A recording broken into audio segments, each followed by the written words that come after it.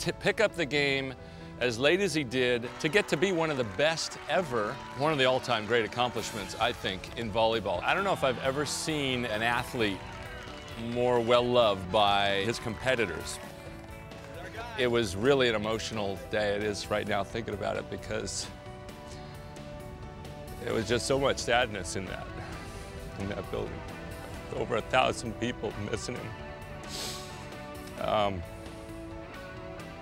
And it didn't have to be that way. And he was 46 and should be halfway done, and that was tough. What a positive energy he had, and I loved being around that.